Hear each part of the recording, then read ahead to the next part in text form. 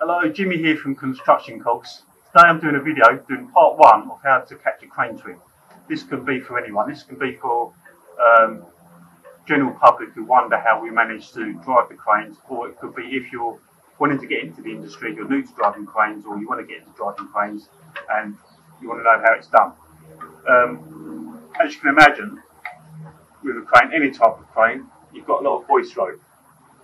You know, it's quite difficult to control that, which is either hook block. You can call it a hook block, or it can be the load attached.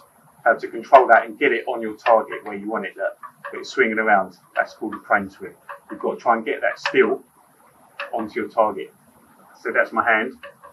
I want to try and get that onto my target. So the idea is to get that plumb. It naturally wants to rest in a plumb position.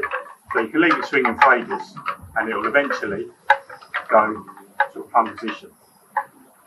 I did have a plumb line. I've been looking for it everywhere, an actual plumb line with a plumb weight, but I can't find it for the life of me, so I've just had to come up with this. So the basic idea is you've got your jib, which is my arm. Right? Yeah. Down.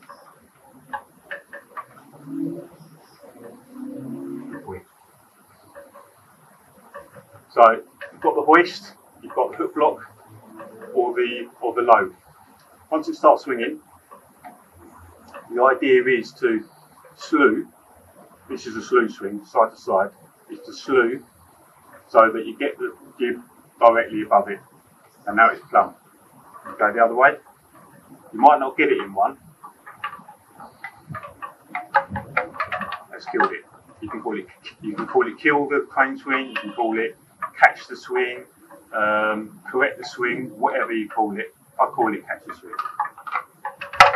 You might not get it in one, so if you miss it the first time, you get it on the way back the second time. That's a slew swing. To catch a jib swing, it depends on whether you've got a luffing jib or a trolley on the saddle. So basically, go outwards and get it on top of it, or go inwards.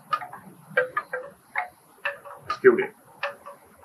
Now, it's easier to catch the swing with a heavier load. So this is quite a light load. Here I've got heavy load. So let's do a comparison.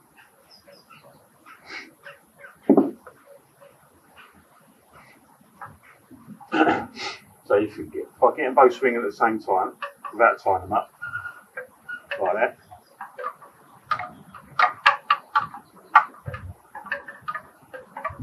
You'll notice that the lighter load will swing much faster than the heavier load, which makes this one more difficult to catch than this one.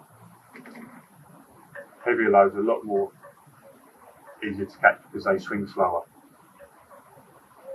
That's killed it dead. So that's how to catch them. What I would advise is to not catch the swing towards an obstruction. So he could be an obstruction, he could be, I'm not going to use him because he'll start getting excited. But he knows something's happening. Move. Actually, yeah.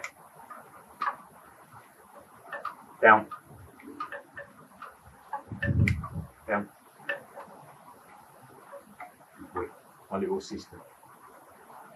We'll use this. So this is going to be a building. We'll call that the target there. So this is the wall of the building. That's the top. What you don't want to do, I'm going to be below the top level. What you don't want to do is catch it this way towards the obstruction, because see how close that is, and you might hit it. What you want to do is to catch it the other way.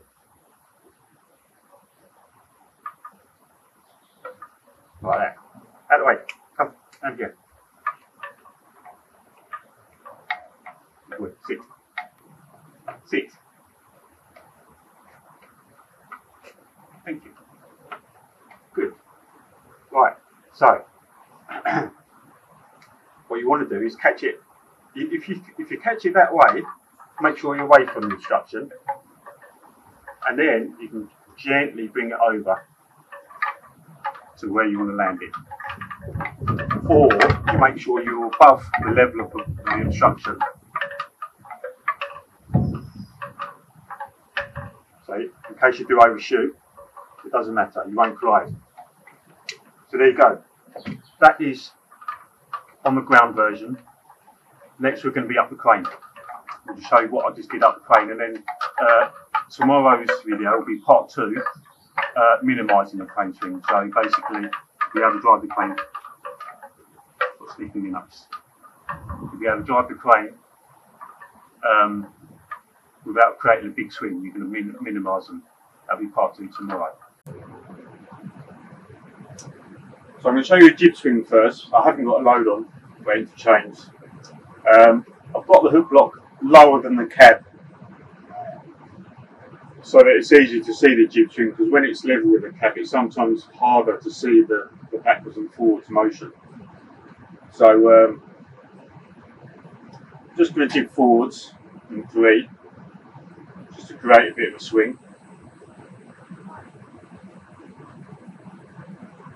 I'll let go of the hoist now, it's swinging forwards. I'm going to come back, or let it come back, jib back in 3, and that's killed it, pretty much. Just waiting to see if there is any more of a bit. There might be a little bit, so I'll go back in 2 or 1, just to kill it off completely. Now, because I jibbed out in 3, that's the reason why I jib back in 3, because it's the same speed. Theoretically, it should kill it. Not always. The other way is to jib out gradually, like 1, and then 2, and 3, and then 4 as you go out, and then come back down as you get near your destination. So it's useful to know your destination. Come back down the gears, start slowing it down, rather than trying to kill it in 4 at the end and struggle with it. Now, show you some slew swing. I'm going to bring the hoist up for that. Change the angle of the front camera. So it'll be easy to see from up here.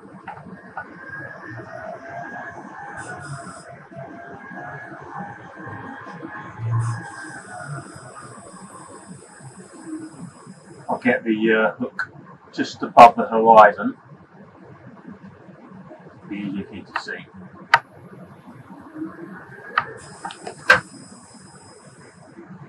So, left or right? Let's go right. So the hook stayed there. I've let go now, and it's coming back, swinging. See that swing?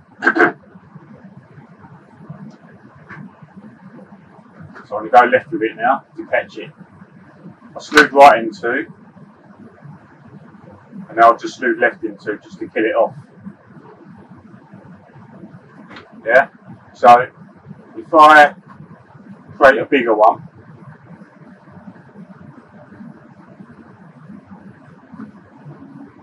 go 3 now.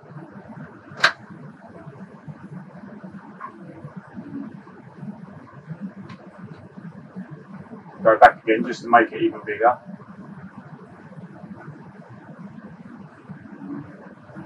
That should be caught all the way back actually.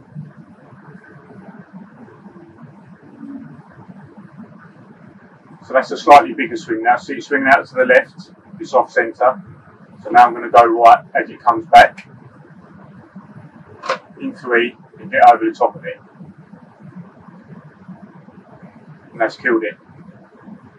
If it doesn't kill it, then you just do it again, maybe in a slower speed like 2 or 1, until it's dead. So there you go, jib swing and slew swing.